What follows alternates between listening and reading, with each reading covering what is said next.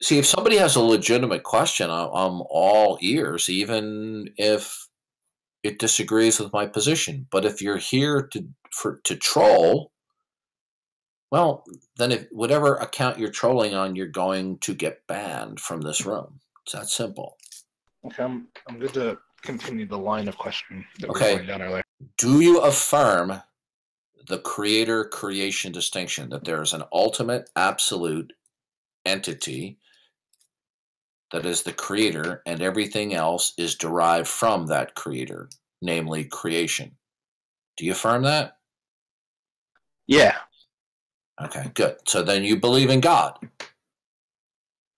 Yeah, I mean, I of course I do. There's no reason not to. Well, why was it like pulling teeth to get an answer from you about that? I thought I did mention that I was Christian. I'm a Van Inwagian Christian. Yeah. Yeah. Well, it took a long time. Oh, I thought I said it from the outset, but so you still affirm the principle of sufficient reason, right? Well, it depends on how it can be formulated in different ways. Sure. So how would you formulate it?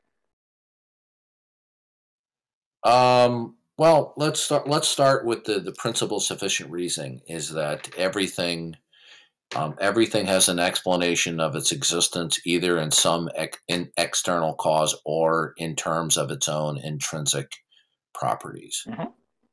Well, everything has an explanation of its existence, and that is God. Right, and God is a necessary fact, right? God just simply exists.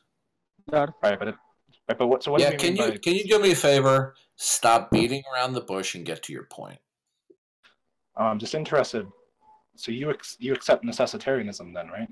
Okay, get to your point. My patience is wearing out with you. How do you hold Necessitarianism and free will in conjunction?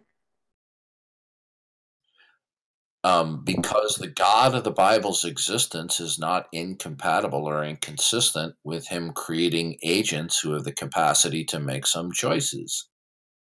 But the choices are... So the outcomes of the choices are necessary, right? They couldn't have possibly been otherwise.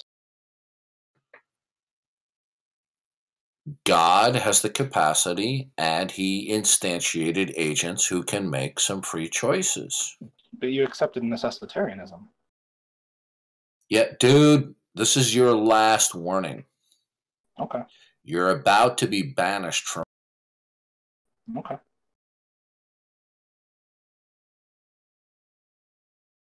I guess I gave you a direct and clear answer. Right, but so if you think all facts are necessary facts, how can it be the case that there was a possibility of otherwise?